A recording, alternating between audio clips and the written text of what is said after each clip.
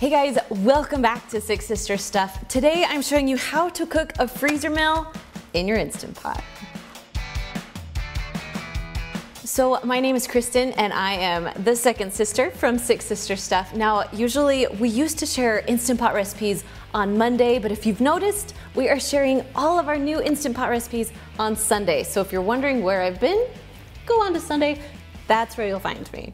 Now, making an Instant Pot freezer meal is super easy. Cooking in your Instant Pot is super easy. So I'm actually excited to show you this one. So you have a few different options when using a freezer meal. You can either one, keep it frozen, or two, put it in the fridge the night before so it will thaw out enough that it will make it easier to put in your Instant Pot. But lots of times I use the freezer meals when I'm in a bind and I just need a meal quickly. So I'm gonna show you a few tips of what I do when it's all the way frozen. So if it's completely frozen, you're actually gonna stick it in the microwave for about 2 minutes. It's not going to hurt the plastic or melt the plastic. It will thaw it enough that it will be easy to put in your Instant Pot. It will also give it a little bit of liquid, so it will make it so it can pressurize instead of getting like the burn notice. This one we had put in our fridge the night before, so it's all ready to go. This is how I like to cook it myself. So all you have to do is open it up. You're just gonna stick it right into the Instant Pot. You wanna try and get as much liquid out of the sides as you can. Sometimes with these sauces, it sticks to it, so you just wanna try and push as much sauce out of the bag as you possibly can. Okay, so this is my sweet and tangy meatballs. Now I want you to look really quick.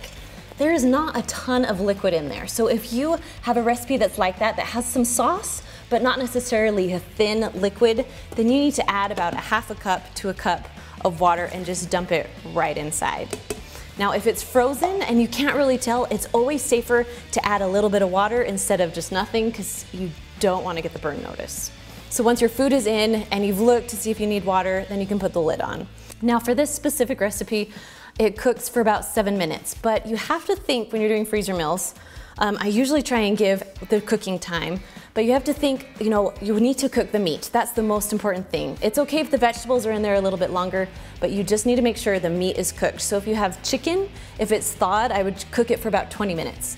If it's frozen, 25 minutes. If you have a roast, you need to cook it for at least 90 minutes in your Instant Pot, whether it's frozen or thawed. I highly suggest 90 minutes. So you kind of just need to go off of the meat, and that's how long you'll know to cook it for. Now, if you need a little bit of help, down below in the description, I have a little cooking guide that I'll link you to, so it can help you out a little bit if you're cooking without instructions.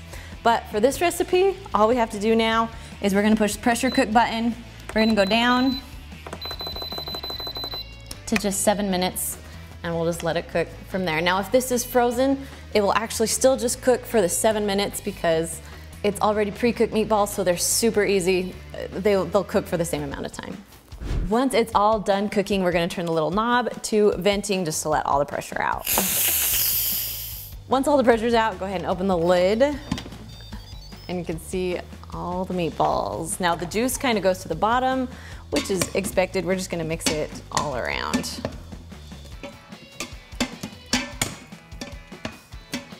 Now, if you don't like it with this much liquid, you can go ahead and push the saute button, get out some of that liquid we put in. But to be honest, I feel like this is perfect amount of texture, and my kids absolutely love it. So you can either put this on like rice, cauliflower rice, or you can just get a toothpick and it's like the perfect meatball appetizer. So I'm just gonna dish it up for you so you can see.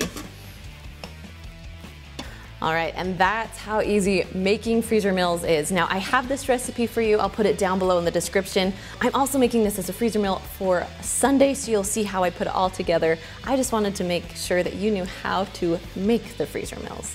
All right, guys, that's all I have for you today. If you want to watch our freezer meal videos, make sure you click on that video right there, and I'll see you next week.